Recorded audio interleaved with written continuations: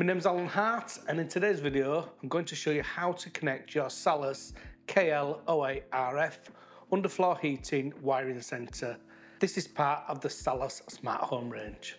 The KL08RF is an 8 to 12 zone wireless wiring centre, and this can be used as part of the Salus smart home network. We have done a video before on how to set this up, and I will add a link in the description below. In today's video, we're going to show you how to set up in an offline mode. Maybe you don't have the internet yet, or maybe you're not going to set up a smart home network and you just want to use it standalone with just a controller. To start, power up the device with a 230 volt power supply. The device can now be put into pairing mode. You can do this by pressing a small screwdriver or paper clip into the reset hole to ensure the wiring centre is refreshed. The network status light should be flashing green. Now press and hold the button on the coordinator for around 3 to 4 seconds until the light flashes red. This is now in pairing mode. Power up your SQ610RF by holding down the tick button until the screen lights up.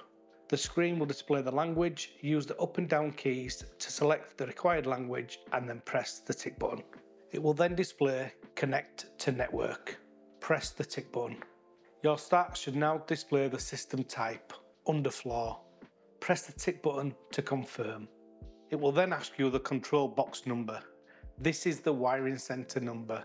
To find this out, press the small grey pair button in the middle of the wiring centre. The actuator light will now show green. If zone 1 lights up, this is wiring centre 1. If zones 1 and 2 light up, then this is wiring centre 2. And so on. You can have multiple wiring centres run from one coordinator.